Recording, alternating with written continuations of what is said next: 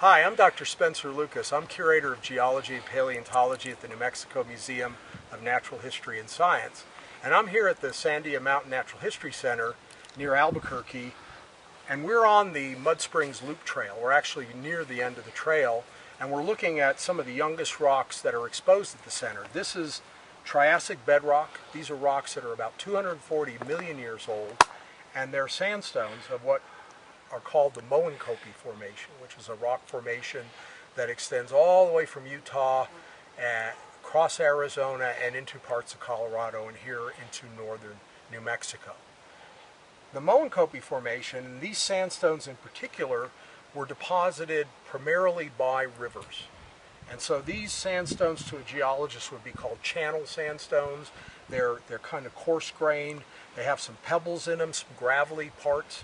They have cross-bedding in them, and these are all features that indicate that they were deposited by rivers. So if you went back to Moenkopi time, and this would be during, these rocks in particular are Middle Triassic, about 240 million, what was this place like?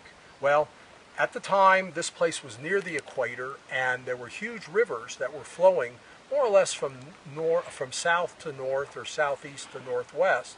They were flowing through northern New Mexico, across Arizona towards a shoreline, a seashore, that was somewhere around the Utah-Arizona line, and at times that sea came into southeastern Utah. So this was a very hot, humid, probably a very heavily vegetated place, almost at sea level, with very large rivers flowing across it during the Middle Triassic. And we've never found any fossils here at the center in the Moenkopi Formation, but elsewhere in these rocks we find amphibian fossils and reptile fossils, and these were animals that were living just before the first dinosaurs.